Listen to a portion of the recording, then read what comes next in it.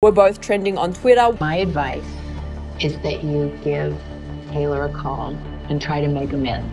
Thank you for your lovely advice, but I'm not going to take it. I can kind of respect that, you know, like she's loyal maybe to a fault, but at the end of the day, she's like ride or die for him. Yeah, definitely. But when she became a mom, her loyalty got tested.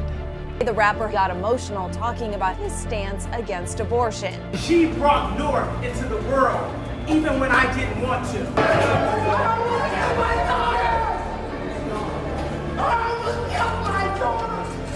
In a string of now deleted tweets, Kanye West claims his wife Kim Kardashian and her mom Kris Jenner were trying to lock him up.